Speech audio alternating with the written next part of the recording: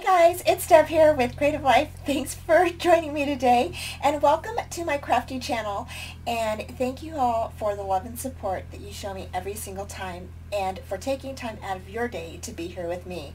So y'all, we did the hashtag shopyourstashmonstermash and it was so much fun, you guys. Okay, so of course I'm sharing the tutorial with you after I already debuted what I made, okay, but to share with you what I used this welcome sign from the Dollar Tree, okay, and when they have these are like a I forget what kind of board they call it, but they're just the signs, right, that they have there for $1. I usually buy a few of these because I really like using them for other projects, okay, and I used them last year to make Halloween signs, but I painted the back and did a mummy, and I did a ghost, and what else did I do? I can't remember what else I did, but I did 3 of them. A Frankenstein. And they turned out so stinking cute, you guys. So I'll go ahead and put that link down below for you so you can check that out. They were super cute and easy to make too. So the other thing I used to create this project was I used some stencils from A Colorful Life Designs. And y'all, they have the cutest stencils and they have really nice stuff. So I would go ahead and put the link down below for you guys to go to their store and check them out as well. So these are, and you've already seen the sign, so you guys know that I used this tree for my background, okay. I used this monster stencil, okay, and then I bought this spider, and I didn't use the spider on the plaque, but it is super, I love it, so I'm going to use it on a card or something later. I used the cauldron on here, and I love this because it has steam, it's got little fire, it's got bubbles, and then larger bubbles, like boiling bubbles here, and some fire here, and you could put, like, do these first and then put these over it. So I thought that was super cool. And so here is the plaque that I created, you guys, and I know I had a really good response to this, and I really enjoyed reading everybody's comments. Y'all, my favorite one was that everybody loved the little monster peeking out of the cauldron, and everyone liked the eyes from the pumpkins, and so I thought that was pretty neat. I'm glad that you guys really enjoyed it. But today I'm sharing the tutorial with you. So without further ado, let's go ahead, and I'm going to go ahead and share the tutorial with you. Okay, to start, I went ahead and turned that plaque wall hanging over, and then what I did is I took my stencils and I kind of just laid them out where I wanted everything, and then I drew where I wanted stuff just so I could get a mental picture of how I wanted my layout to be. I didn't end up using the spider because I ended up making more trees on the plaque instead, which I loved those trees. And so yeah, so I just went ahead and I scooted the stencil over so I could, like I said, so I could get a mental picture of how and where I wanted everything before I cut the plaque down. Okay, so next I just took my ruler and I decided where I wanted to cut it, and I went ahead, and the measurement is about 8 1/8 down from the top of the frame, or from the top of the wall hanging. Okay, so after you cut your board, you'll notice that you have some roughness around the bottom part, and just take a fingernail file and file around the front and the back and the sides a little bit until it's kind of a little bit smooth, and that's it. Okay, so now we're going to go ahead and prepare our board, and we're going to use clear gesso for this.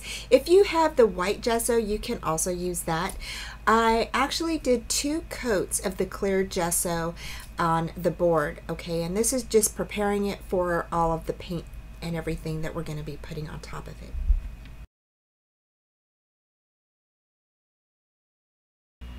Okay, so after your gesso has dried, you're going to go ahead and use some distress paint, the Seedless Preserves.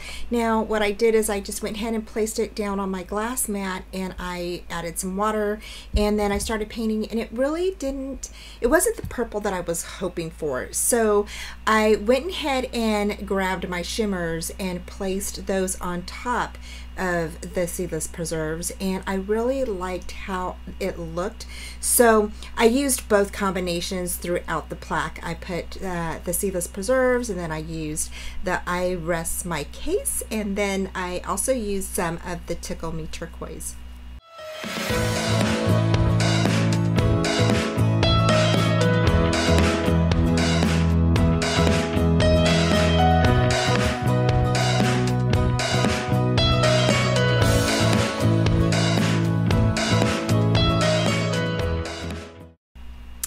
And then I just kept on going down the plaque till I reached the desired look that I was looking for.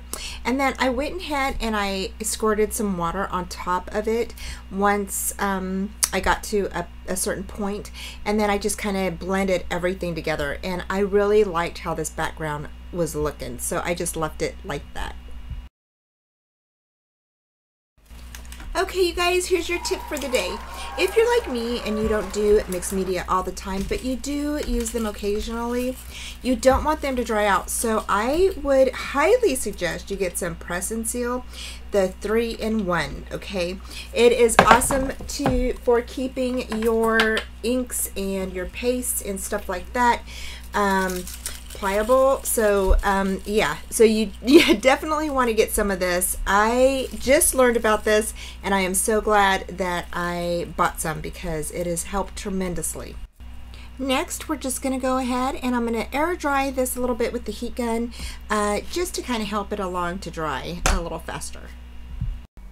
Okay, y'all, so I thought I had the camera rolling, but I didn't, and I apologize. So here I did 3 trees, and I used the Distress Black Soot ink.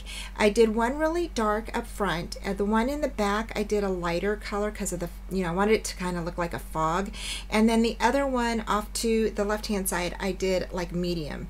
And I used the cream, or this is what I'm going to be using for the cauldron, is the Stamperia Cream Paste, okay? I just got this, and I've heard that it's really nice to work with, so I decided to go ahead and use it. And I do like it. It's just very creamy, you guys. So yeah, so it's very, very creamy. I do like it. Here I went ahead and just went over about 1/4 of an inch with the cauldron stencil, and then filled it in with my fingers. And then I got a little bit messy, so I'm going to be grabbing a napkin here pretty soon. So now I'm just wiping up the mess, and then I went ahead and just kind of like filled it in with my finger, kind of, made some of the, like a cauldron ridges, how like a pot has like kind of like, it's not perfect, so it just has like little bumps and stuff on it. So I went ahead and did that with my finger.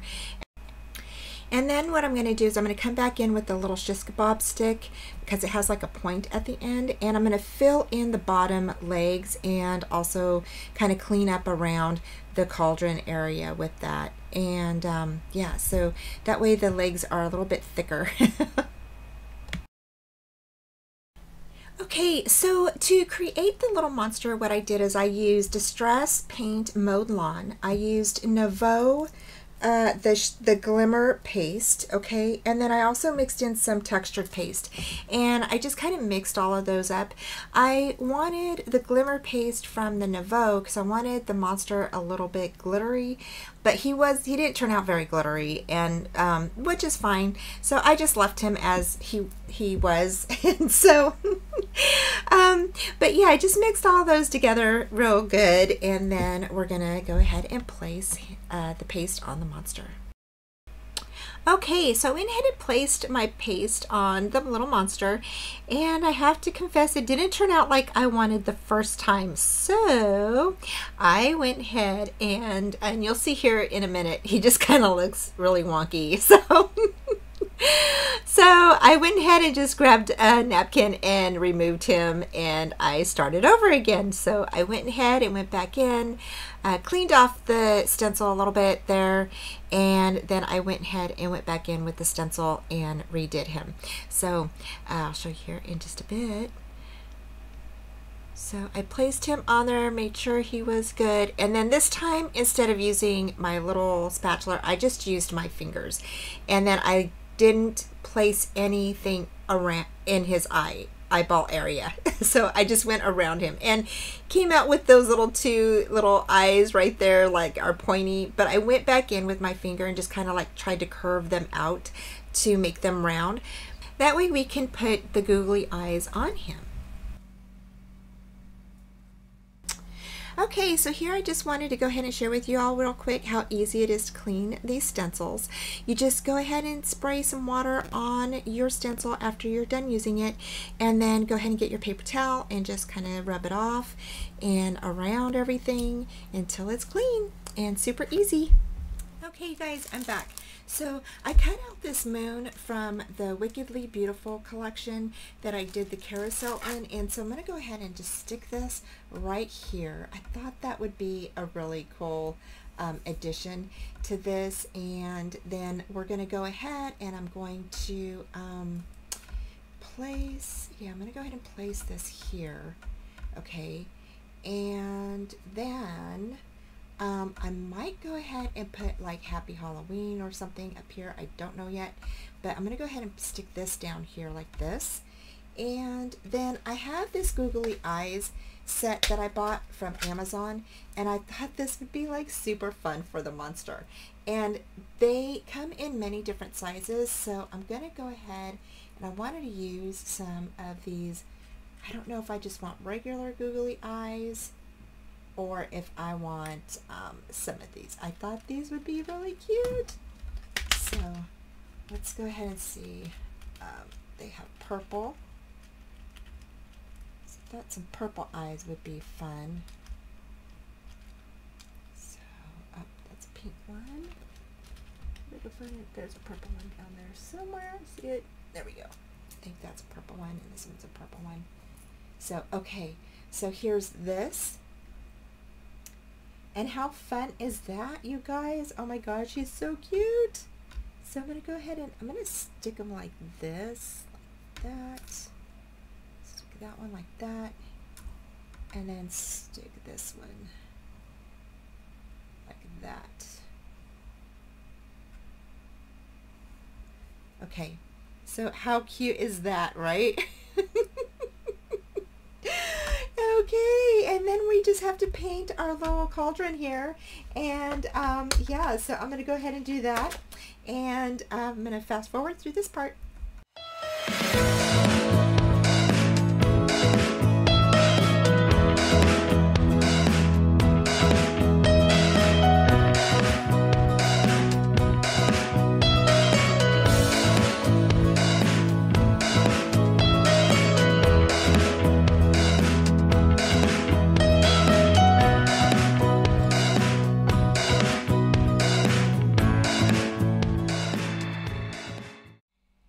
Okay guys, so I went ahead and found these little tiny spiders, and I'm going to glue these up here and then one down here.